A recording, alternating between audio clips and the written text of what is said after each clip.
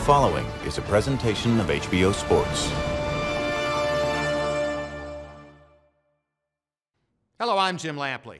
On November 21, HBO pay-per-view takes you live to the Mandalay Bay Events Center in Las Vegas for the middleweight championship showdown between the premier Puerto Rican fighter of the current generation, Miguel Cotto, and the #1 Mexican brand of the moment, Canelo Alvarez. Cotto holds the lineal middleweight crown. Canelo is the #1 junior middleweight, and it's the latest in a historic line of memorable fights between Mexican and Puerto Rican stars. So to help get you ready for Cotto versus Canelo, we're going to revisit the 25-year-old Alvarez's last appearance, an exciting firefight against unpredictable Texas tornado James Kirkland in Houston's Minute Maid Stadium on May 9. It was 1 week to the day after the hyper-ballyhooed super fight between Floyd Mayweather and Manny Pacquiao had laid a frustrating egg in Las Vegas.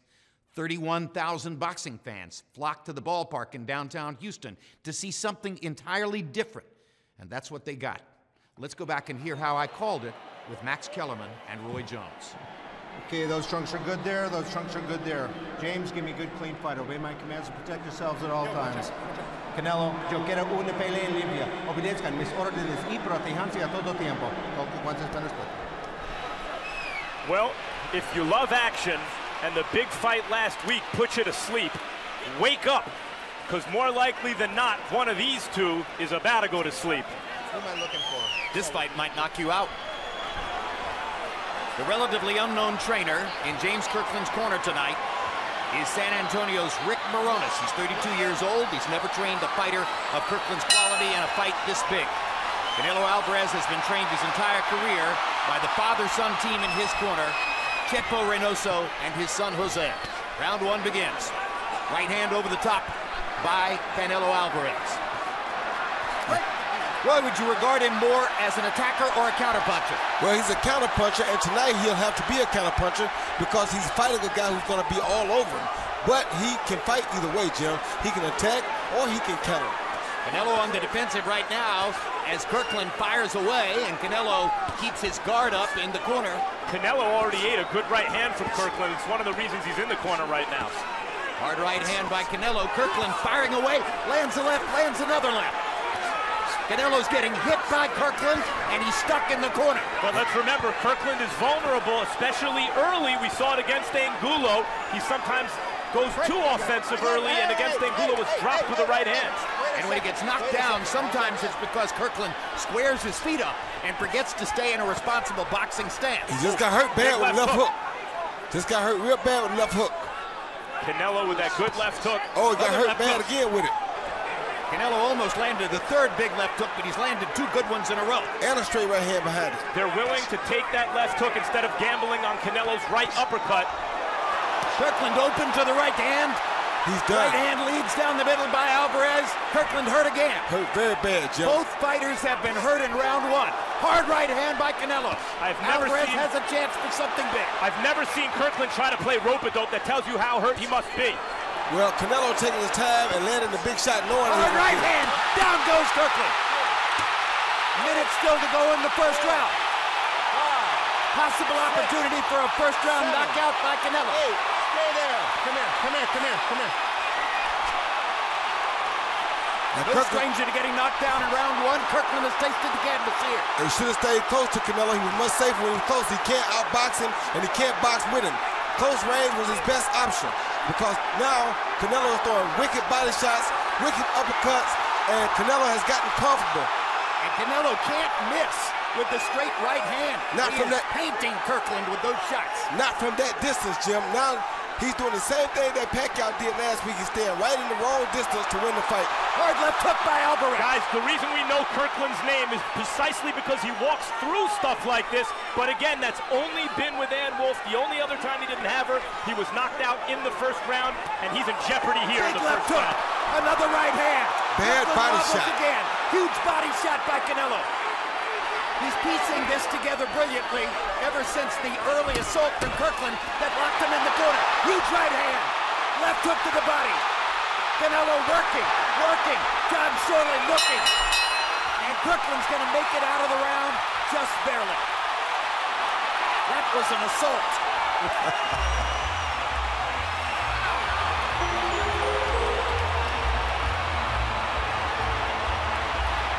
is rocking and roaring in Houston.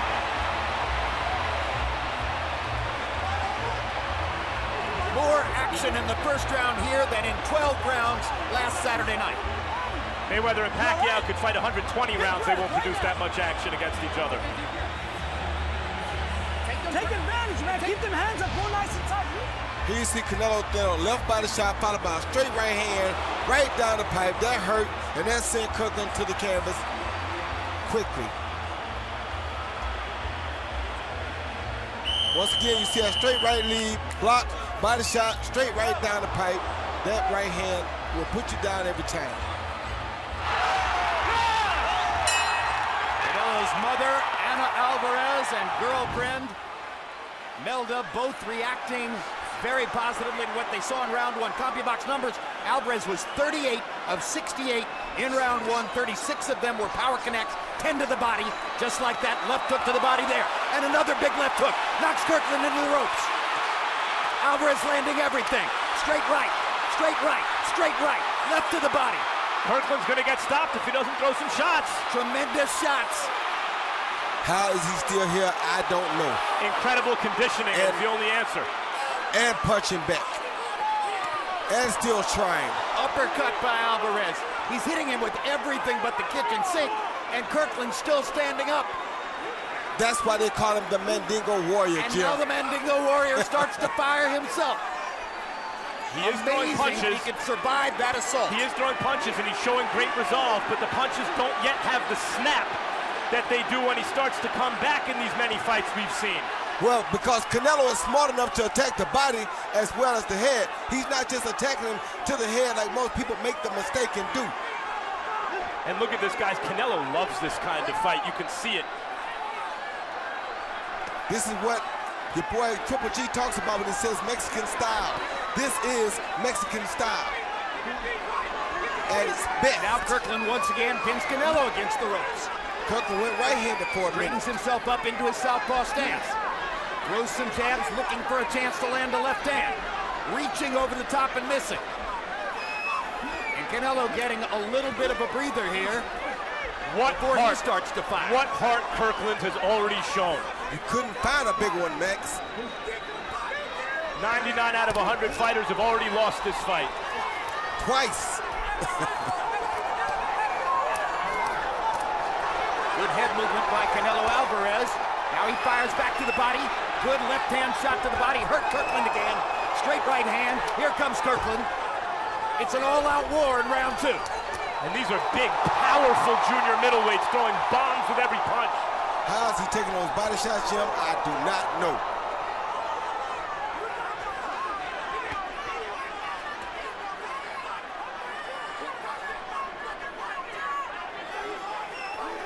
You wonder if Canelo Alvarez is punched out a little bit after all the throwing in the last minute of the first round. No, he's not, Jim. This is what he's used to. This is what he prepared for. And as you know, he was taking his time economically picking his shots. He wasn't just going haywire with them. So he is not punched out. That was the right uppercut Team Kirkland hoped to avoid. They're getting hit with everything. But that uppercut lifted him off the canvas. Left to the body, right to the body, right uppercut. Another big rally by Alvarez. And he is tired.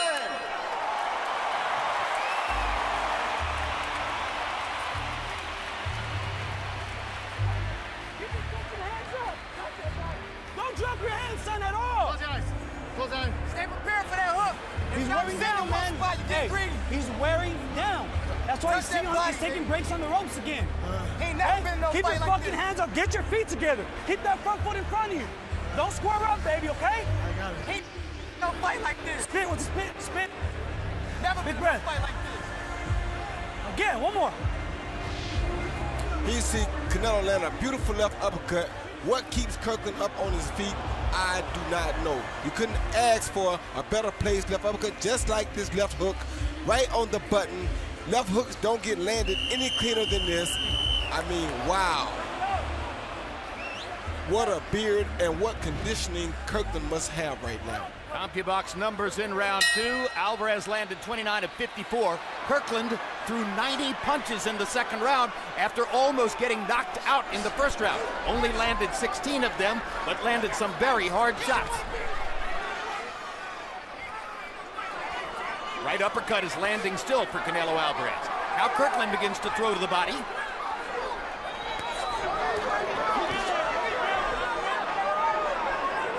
Kirkland's conditioning coach, Bebe McClinton, said that the only athlete he's ever worked with, and he's worked with a lot of NBA and NFL players, the only one that compares to Kirkland in terms of his will is Priest Holmes. And Kirkland has that kind of great running back quality. When the play is over, his legs are still churning. Here's Kirkland, arms still churning after those first 2 rounds. Amazing. Man, what will?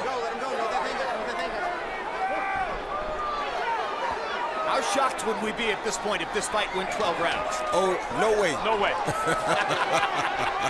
This is what you should have gave $100 to see if you want to see a fight.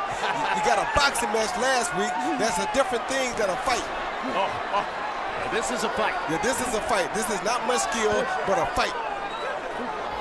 Little skill, but less than what we see from the best. But if there's a skill advantage, it belongs to Canelo Alvarez, and that means the premium for Kirkland is on heart and will and guts, and he has them all in abundance. So far, it's skill over will, and Kirkland has to change that equation. Perfect shots by Canelo Alvarez. Kirkland keeps coming. He can't keep giving Canelo them big shots, though, Jim. No, those body shots. Those body shots will wear anybody down. What a savage beating. This is target practice for Canelo Alvarez. Yes, it is. And Kirkland's taking every shot and coming back. And telling him to cut. There he is. Uppercut knocks Kirkland down. Second knockdown of the fight. 3, 4, 5, 6, 7. Okay, baby? 8. Stay there. Come here, come here, come here, come here. Show me something. Kirkland at great pains to let John Shorley know he's not knocked out, just knocked down. Second knockdown. That right uppercut continues to land. There's a perfect straight right hand, and Shorley's going to stop the fight. What a performance by Canelo Alvarez. Maybe all things considered, the most electrifying of Canelo Alvarez's career.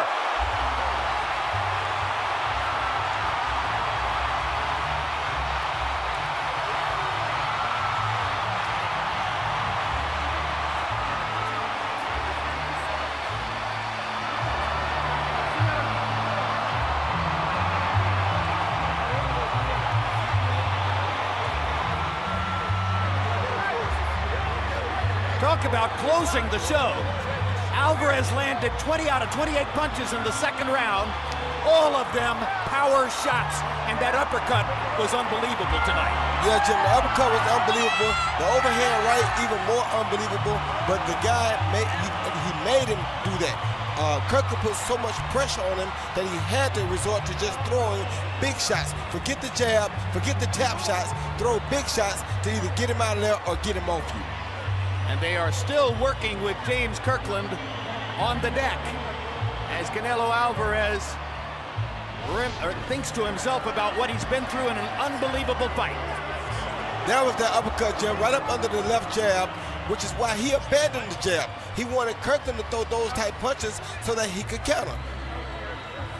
Once again, Kirkland threw that left hand, and then it was the left hand, he stuck it out like a jab, and then he countered it with the uppercut, which is why you don't stick late lagging punches out like that. You give a guy something to work on. So through all of the firefight in there, Canelo was thinking the whole time.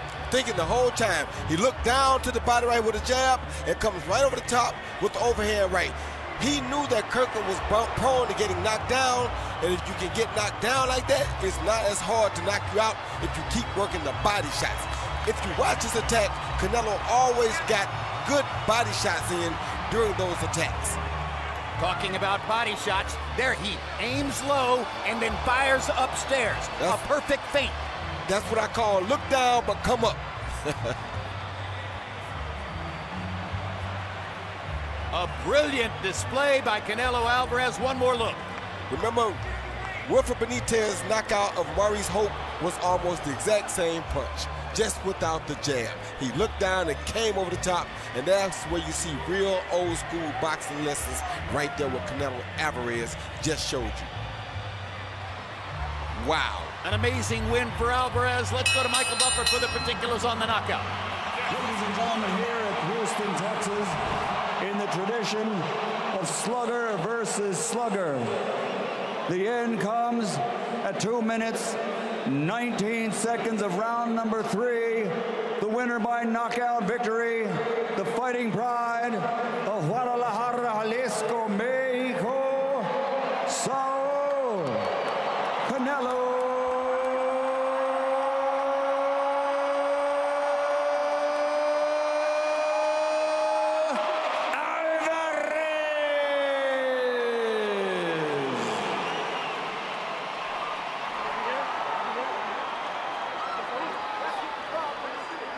Final CompuBox numbers.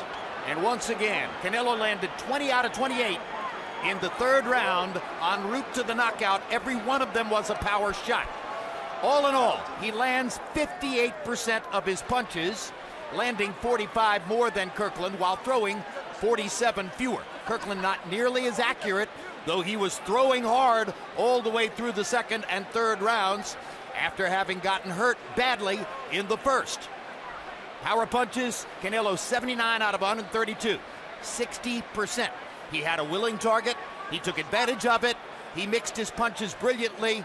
Kirkland landing 41 of 177, and some of those 41 landed punches were hellacious shots. But at the end of the day, Canelo Alvarez had too much skill and too much presence of mind for James Kirkland. Let's go to Max Kellerman with the winner. Congratulations, Canelo, on a sensational, electrifying knockout win in front of all these people. How do you feel about being in a fight like this? No, me siento muy bien, me siento muy contento, agradecido con toda la gente que está aquí apoyándome. I feel very good. I feel very happy with all the people that are here supporting me. Es una gran motivación para mí. Eso me da fuerza para levantarme, correr, entrenar y seguir ganando peleas. Muchas gracias a todos. This gives me great motivation to get up in the morning, to keep running, to keep winning fights. Thank you, everyone. But you've won plenty of fights in the past. This was a high-profile fight where the two of you went to war. It was an action fight. What do you think about that kind of fight? Así es, Kirkland es un gran peleador, es un peleador muy fuerte, como pensábamos, ¿no? Como pensábamos, un peleador que iba a ir hacia el frente, iba a ir hacia el frente tirando golpes, y así fue, ¿no? Al principio nos fatigamos un poco porque empezó muy fuerte la pelea, pero después empecé a agarrar mi ritmo, entonces fue como gané la pelea. Kirkland is a great fighter. We knew he was going to come and throw punches. You know, at the beginning, we were both a little exhausted, but I knew it would happen, and I knew we would win the fight. It seems to me that you prefer this kind of fight to a Lara kind of fight, where there's not as much action. Is that the case? No, siempre pelear con un peleador como Kirkland que le gusta pelear. Para mí y para la gente creo que es las peleas que les gusta ver, ¿no? Y claro, me encanta, me encanta. Fighting a man like Kirkland, a man that comes to fight, is something that the public's like and that I love. Did you feel after last week's big fight that didn't produce fireworks that you could create something special here for boxing fans who are hungry for that kind of fight? Mira, sinceramente yo no me baso en otras peleas. Yo no me baso en otras carreras, yo me baso en lo que yo hago, en las peleas que yo hago, y a la gente le gusta y eso es lo que me importa. Truthfully, I don't focus on other fighters, I don't focus on other fights. I do what I do what the people like, and that's what's important to me. So let's focus on your next fight. You just took care of business. If Cotto takes care of business in June, are you interested in fighting Cotto before the end of this year? Yo estoy listo para cualquier rival. Yo no lo rehuyo a nadie y estoy listo aquí para cualquiera. I'm ready for any rival. I don't run away from anyone. I'm ready for anyone. That's one of the things we all love about you. Does that include Triple G in the not-too-distant future, Gennady Golovkin? Claro, ¿por qué no? Él es un gran campeón, es un guerrero. Son de los peleadores que me gusta pelear. En el futuro está esa pelea, ¿por qué no? Yes, why not? He's a great champion. He's a warrior, and that's the type of fighter that I want to fight. In the future, yes. Thank you, Canelo, for a spectacular showing. You okay? No, my respect for you. Thank you, you too. James, congratulations on a tough showing. You jumped on him, you seemed to catch him with a right hand early, followed him into the corner, and then he seemed to start unloading on you. How badly were you hurt in that first round? Honestly, first most I want to give thanks to God for this opportunity, because without him, none of this is possible. And I should ask, can you even remember clearly a fight like that at a moment like this when so many punches were exchanged? Most definitely. You know, I'm a fighter, so most definitely you got to be able to know your ins and your outs when it comes to being in the ring. Most, as I can say, you know, I got in there, putting work together. I evidently left my left hand down, and he came over the top and caught me with a shot. You know, I tried to regroup the referee.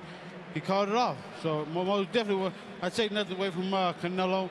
He did an outstanding job, but at the end of the day, you know, I'm a warrior, you know. I definitely like that type of fighting, that type of exposure, you know, and that's exactly what I needed.